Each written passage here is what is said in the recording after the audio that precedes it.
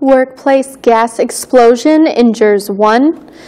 Milwaukee woman injured in rollover crash near Oostburg.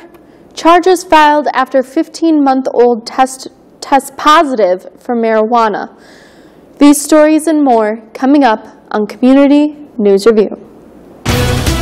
This is Community News Review, a service of WSCS TV, news content provided by WHBL.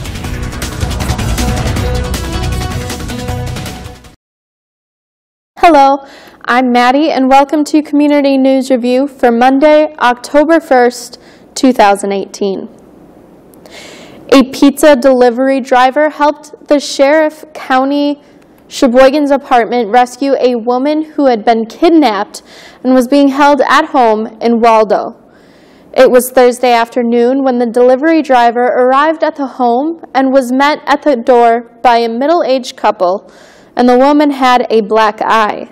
While the man was paying for the pizza, the woman mouthed to the driver, "Help me," and called the police. Deputies arrived and heard the woman yelling, "Help me," and "Please come in." Court documents say Dean Hoffman walked into the woman's house around 1 that afternoon, punched the woman, tied her up with a power cord, trying to convince her to get back into a relationship with him. Hoffman is facing 2 felonies and more than 50 years in prison if he is convicted. A plea hearing is scheduled for Monday for the man charged after his car wound up in the Pigeon River near Sheboygan Falls in March.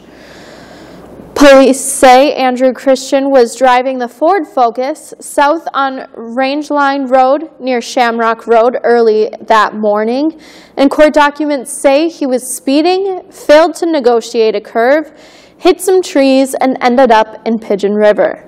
Tyler Letcher was in the car with him and was airlifted to Theta Care in Neenah to be treated for serious injuries. Deputies say Christian had alcohol in his system and tried walking away after the crash.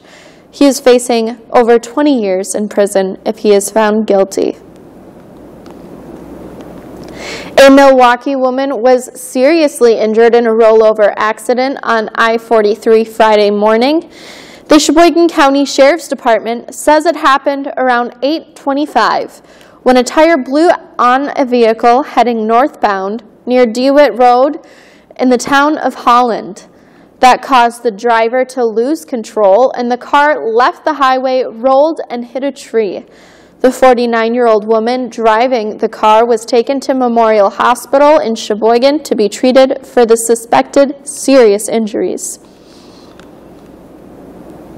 A former nurse in Meritor's neonatal intensive care unit has been charged with 19 felonies related to child abuse.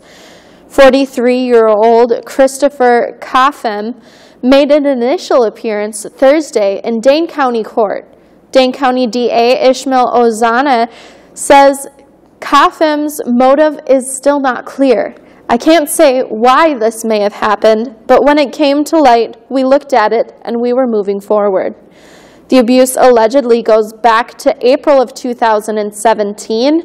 An investigation began earlier in the year after several babies were found to have injuries from bruising to a broken arm and a fractured skull. Coffin was suspected from Meritor in February when authorities first suspected his involvement with patient injuries. One person was injured when a propane tank exploded Friday afternoon in Wausau. The incident happened around 2 p.m. at the Lakes Gas Company in Nearing Street. The building was fully engulfed and collapsed, according to Wausau Fire Department spokesman. The injured man had been painting the tank when gas leaked out of the tank and exploded. No one else was in the building at that time, and the injured worker was taken to the hospital. No update on his condition was yet available.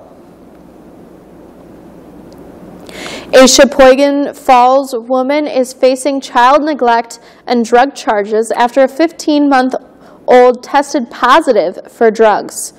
Brianna Anderson was arrested after the child arrived at Memorial Hospital last Monday, lethargic, crying, and not acting normal.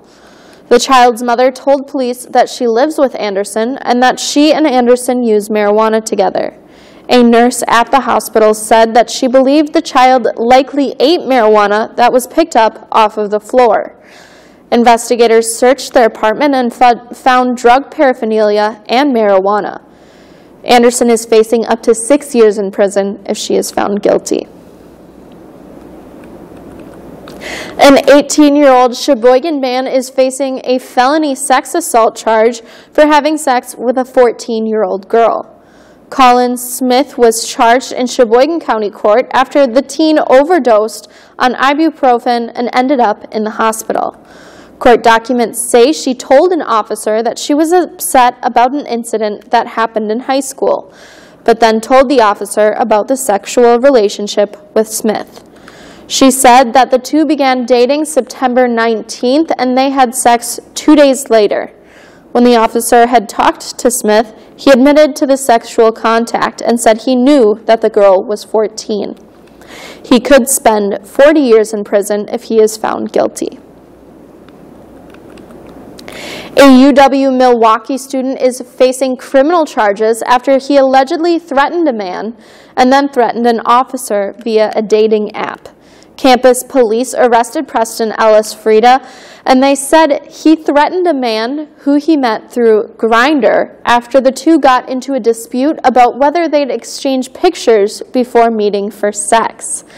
Police say Ellison also threatened the investigating officer when he saw them talking to the police.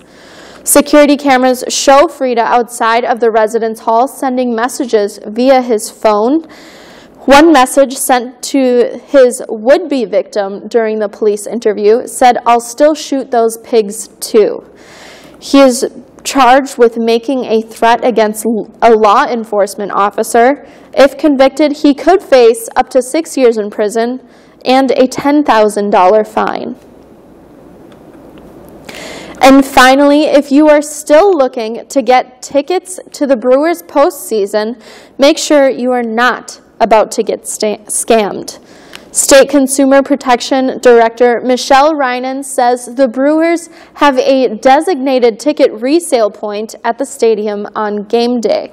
If you are sitting in the parking lot trying to find a way to get in, use that as your means of recognizing if you're dealing with a legitimate reseller or not.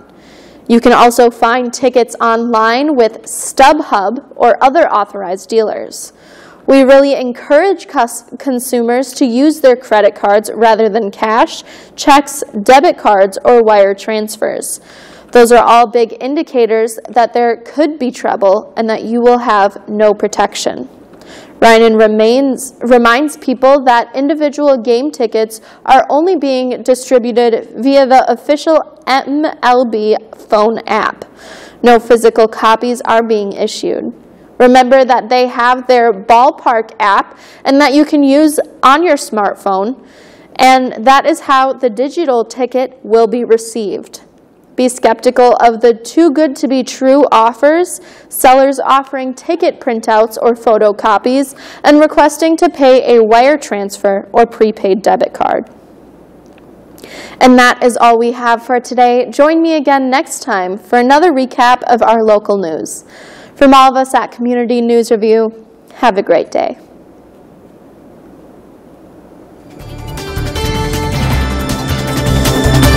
News content for this program provided by WHBL in cooperation with WSCS TV.